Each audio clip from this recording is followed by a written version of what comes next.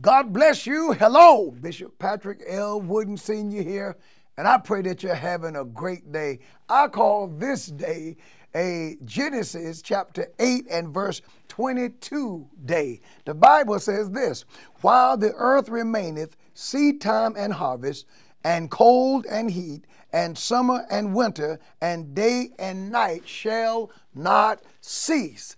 Well, we're having weather today, and people are already asking me, Bishop, what are we going to do tonight?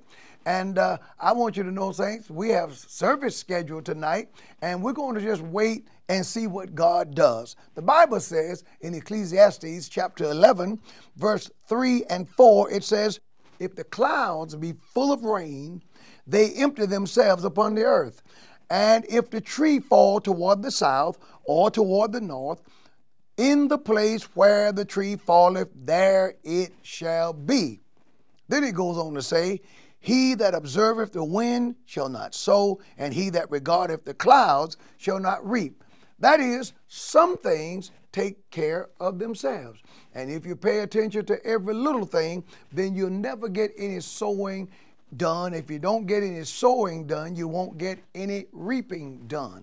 Now, we're living in a day, my friends, the truth is the whole creation is mourning for the manifestation of the sons of God. Romans chapter 8, praise the Lord, and verse 22 says, for we know that the whole creation groaneth and travaileth in pain together until now. That is, the whole created universe is, everything is out of whack. The Bible says in Romans 8 and 21, because the creature, that is the creation itself also shall be delivered from the bondage of corruption into the glorious liberty of the Son of the children of God.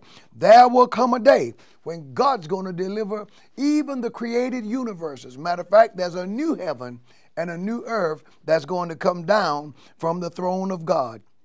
And the Bible says this in Romans chapter 8 and verse 23 says, and not only they, but ourselves also, which are the first fruits of the Spirit, even we ourselves groan within ourselves, waiting for the adoption, to wit, the redemption of our bodies. We're waiting for Jesus to come and to redeem us and to give us a new body and a glorified body. And so the whole created universe is groaning. The weather is a factor. And I say to you, if you're any place where the weather is not safe and you don't feel comfortable, praise the Lord, we certainly do understand that you stay home. And it may be a situation by church time tonight that everything is cleared up and all we have to contend with is rain, if that. Then if so, we will be at church here at the upper room. And guess what we're turning out for? Bible study. Well, what's so all important, Bishop Wooden, that you're having tonight, that you don't cancel service based on the forecast of possible inclement weather? Well, I'll tell you what we're having. We're having Bible study. We're going to walk in the scriptures. God's going to speak to us real good. And I'm glad for the privilege and opportunity of sharing God's word with you. And if the Lord, in his infinite wisdom, doesn't allow us to have service due to weather, things that we can't control. Remember, if the tree falls to the north or to the south, where it falls, there it will lay. Remember, when the clouds are full of rain, they will empty themselves. They don't need my permission. And I found out they don't even ask my permission, because if they ask me, I would say, don't rain today.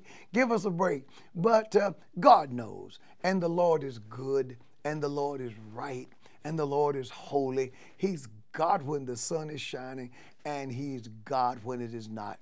The song says he's God on the mountaintop, and God in the sea, God in California, and he's God in you and me. He's God, and he always will be God. So whatever he allows, He's God, and he knows what's best. So what we're going to do here tonight, Bible study is scheduled. Yours truly is scheduled to be here tonight to teach from the scriptures. And if the Lord allows me, I'm going to teach God's word with power and authority. And if it's not safe, I and you will stay home and pray that God keep us also in our homes. You know, depending upon what the weather event is, home may not even be safe. So we trust the Lord to watch over us and to keep us. All right, we'll see you tonight. If it's the Lord's will, we'll be here studying the Word of God together. If you can, and if the weather allows, press your way. Don't endanger your life, but press your way and meet me here, if it's the Lord's will, for, get this. Are you ready? Bible study. We're going to study the word of the Lord together. God bless.